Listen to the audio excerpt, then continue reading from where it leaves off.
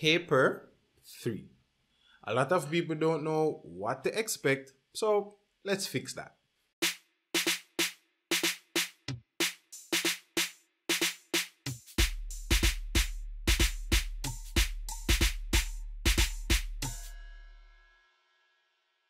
Now, paper 3 is worth 20% of your overall grade. Here's a fun fact. There are actually 2 paper 3s. Paper 031 and 032. The first one is your SBA. So your SBA is a paper 3 now. But if you're a private candidate, then you're not going to do the SBA. You're going to do the alternative, which is 032. So if you're doing your SBA, by the way, you can check out our playlist on how to write an SBA. But you're probably here because you want to find out about the alternative. And if that's the case, then that paper is 1 hour long. It has only 2 questions. And to me, it's kind of like an extra paper too. It's kind of like, you know, they wanted to put these questions on the exam, but they had enough, so they said, all right, let's just put it in a paper 2. That's just to me still. But if you can do paper 2, then you can do paper 3. So it hasn't been around pretty long, but so far the questions have been based on stuff like geometry, matrices, statistics, and stuff like that. But or I've seen a question with coordinate geometry. But it's not guaranteed the topic that you'll do.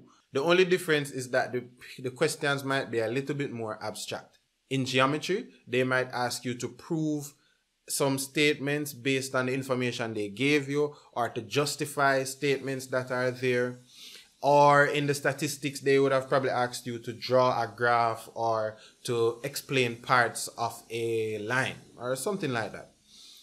You know what? Probably it's best that I show you. So here is a paper 3 for July 2020. And in this paper 3, first, you notice this question is like a volume question where it gives you a cylindrical container and a ball inside the container. You're supposed to determine some ratio of the volume of the ball to the volume of the container. You're supposed to calculate something, and you're supposed to calculate something else in this question given some other value, in this case the base area. The B part of the question, again, it kind of ties in with some type of sector area stuff. And if you go down to question 2, this is a statistics type of question where you're supposed to gather some information from this table, determine some more information, again drawing information from the table. It has a little probability here. In this question, you're supposed to explain something based on the pie chart, and then you're supposed to draw the graph based on you know, the information that you're given below. Construct a pie chart from the information that you're given.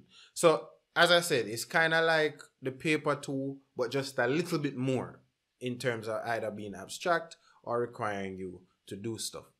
So if you want to see us solve this question from the paper 3, let me know in the comments, and then we can go through it together.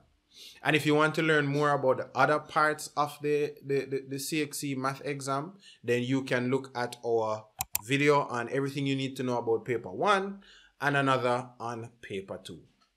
Thanks a lot for listening. I wish you all the best. Big up.